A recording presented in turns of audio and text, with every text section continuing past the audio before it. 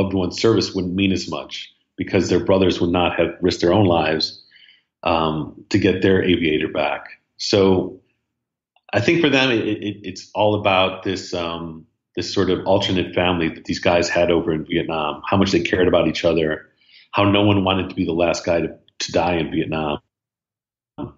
And they were really willing to do anything to avoid a brother experiencing that fate.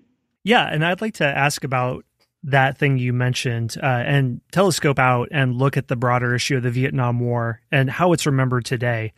How you said that for those fighting it, there wasn't the sense of defending your country and Western civilization like World War II was, because people don't get fired up about communist containment in the same way. You're really just fighting for the person beside you.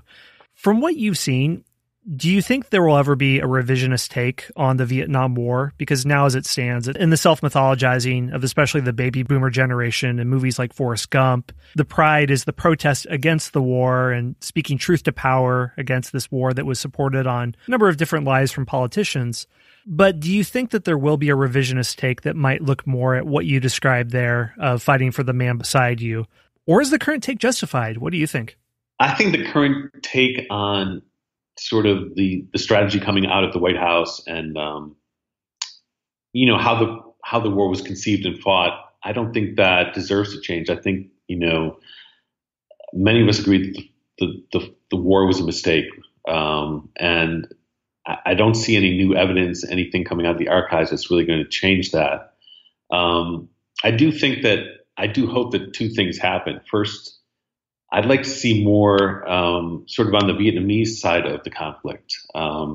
So many soldiers and civilians died in that war that we still don't really have a conception of. I think, it's very difficult to sort of humanize your enemy immediately after a war, but I think the suffering of the Vietnamese people should be taken into account when we sort of enlarge our conception of the war, because, okay, it was a political mistake, but this enormous sort of damage that it did in the lives of Americans and South Vietnamese, I think really needs to filter into our understanding a little more.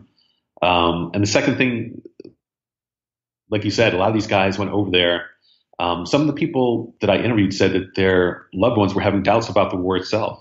Bruce Walker, who's one of the last guys to be shot down, actually spent a bunch of days on the ground evading the Viet Cong, almost went AWOL to Canada when he was on R&R. But he was drawn back not because he believed in the war, but because he believed in his fellow airmen, and he wouldn't leave them to fight a war that he wouldn't fight. So I think it's easier, honestly, to give yourself wholly to a war that has complete support and has this moral banner like World War II does. It's much more difficult to go fight in a war when you know that it's not going to be another sort of D-Day situation. You're not going to be lionized, and you have to do these self-sacrificing things almost against the grain. So I hope people come to realize that the airmen over there, the soldiers, were making the sacrifice in full knowledge that they were not going to be sort of received home as heroes, and that takes an extra measure, I think, of dignity and self-sacrifice. Yeah, thanks for digging into this, that history is definitely not morality stories where everything is black and white, but there are all these shades of gray too. But the story itself, which you described, I think really speaks volumes about the bravery of those involved.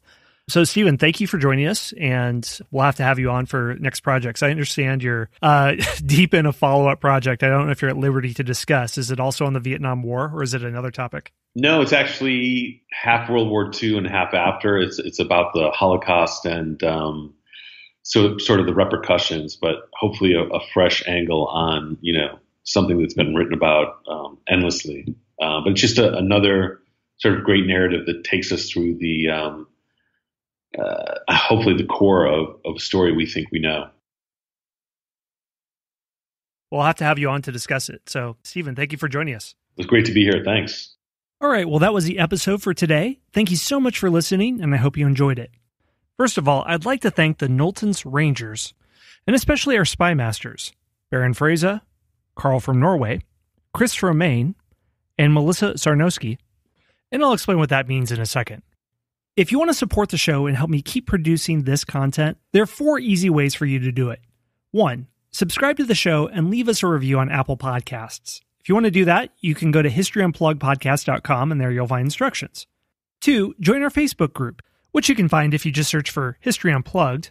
And please like and share posts that I put up about new episodes. 3. Submit a question to me so that I can answer it on air. You can email me at info@historyonthenet.com or leave a voicemail. And again, go to historyunpluggedpodcast.com and you'll find instructions. Lastly, and I think this one is the best, is to become one of the Knowlton's Rangers. The Knowlton's Rangers were an elite reconnaissance and espionage detachment of the Continental Army in the Revolutionary War, but it's also the name of the History Unplugged membership program. Learn how to join by going to patreon.com/unplugged. So here's what you get if you become one of the Knowlton's Rangers. If you join at the level of Scout, you can get early access to new podcast episodes, along with enjoying absolutely every single episode of the History Unplugged podcast ad-free. All 270 and counting episodes. If you join at the level of Intelligence Officer, you can also get access to premium episodes, like a multi-part series on the life of Audie Murphy, the most decorated combat soldier in World War II, or the 10-part series Ottoman Lives, a series that looks at the cast of characters that made up the Ottoman Empire, such as the Sultan, the Eunuch, the harem servant girl, and the soldier. And finally, if you join at the level of Spy Master, you get all the same stuff as the Scouts and Intelligence Officers, but you also get a shout-out to you and or your business at the end of each episode, a 3-pack of hardcover history books, plus you will be put at the very front of the line for me to answer your question about history, and I can guarantee I will dedicate an episode that's about an hour long or so to your question. Sign up at patreon.com/unplugged. Again, that's patreon.com/unplugged. Anyway, those are the ways you can help out the show. Thank you so much for your support. Thanks for listening to the History Unplugged podcast. Be sure to subscribe to the show to get your daily dose of all things history related, from ancient Greece to the Cold War. We'll see you next time at the History Unplugged podcast.